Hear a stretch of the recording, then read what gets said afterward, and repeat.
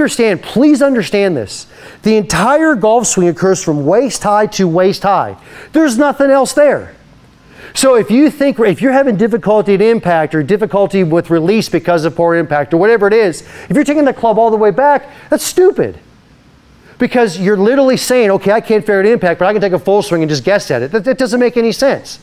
You need to start very small, maybe not even waist high, but close, and then go to impact and figure it. Go to waist high, go to impact and figure it out. And then when you take and hit a golf ball, go to that same position and figure it out, okay? Don't sit there and take a full golf swing and think you're going to get it. No. So go out in the range and hit little short shots. I mean, if you can hit this club 130 yards, go hit 30-yard shots, 40-yard shots. Hit into a net, hit wiffle balls, hit them into the fence of your backyard. Film it, send it to our coaches. Figure this out.